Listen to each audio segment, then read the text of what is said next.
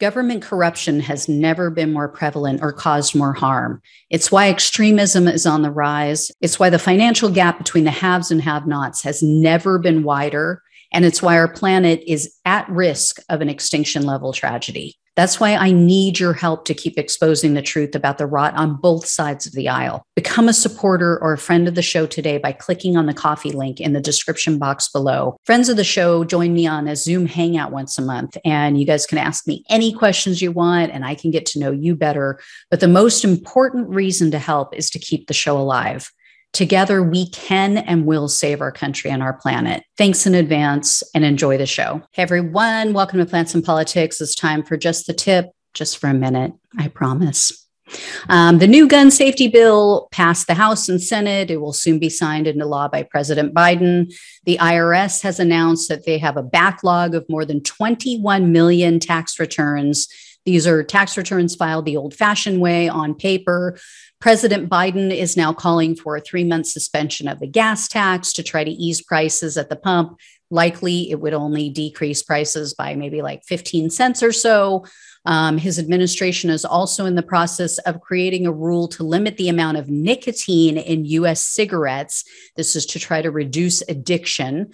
Biden has also raised a few eyebrows by nominating an anti-Social Security Republican named Andrew Biggs. He nominated him for the board that oversees the Social Security system.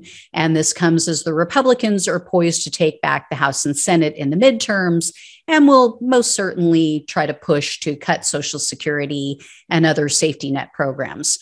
In election news, anti-choice corporate-backed Democrat Henry Cuellar won the recount by only 289 votes. That was in his primary against progressive Democrat Jessica Cisneros. In Pennsylvania, progressive Democrat John Fetterman is leading Republican Dr. Mehmet Oz in every poll, and by nearly double digits, by the way. A recent poll conducted by one of Donald Trump's own pollsters found that 63% of all Pennsylvania voters view Dr. Oz unfavorably, and that includes 38% of Republicans. So this, of course, is in regard to the Senate race in Pennsylvania.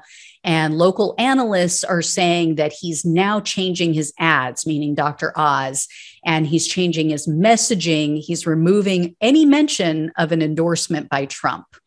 However, in the Pennsylvania governor's race, Democrat Josh Shapiro is only leading Trump-backed election denier Doug Mastriano by 4%, and that is within the margin of error. In abortion news, Alabama and Florida have had their abortion bans held up in court. Judges in those states now have said that they're putting a halt on the abortion laws. So those are on hold. I will let you guys know when I hear more. Thank you so much for the quickie. Thanks so much for watching and listening. Take care. I will talk with you soon.